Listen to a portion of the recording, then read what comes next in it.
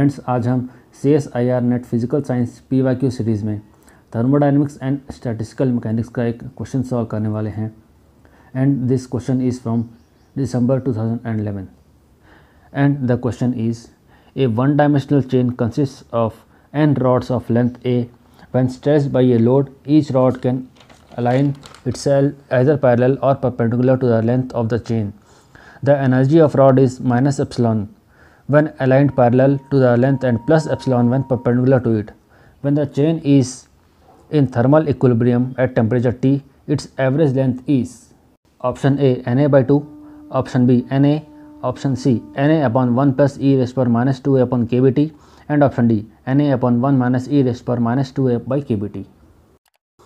Friends, ये question partition function का question है and it is denoted by z. Here z is equal to summation gi e raised power minus beta ei, where gi is the degeneracy and ei is the energy.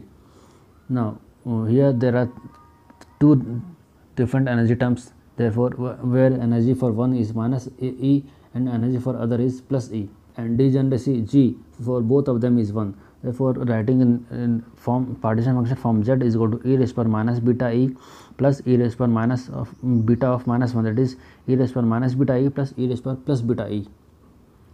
Now average expectation of x is given as summation x px, where px is the probability, which is given as summation of x is equal to na beta e plus 0 into beta minus e, where n is the number of particles for energy e and 0 is the number of particles for energy minus e. So what we get is expectation x is equal to na e raised power beta e upon e raised power minus beta e plus e raised power plus beta e. That is option C is the correct answer. Thank you, friends.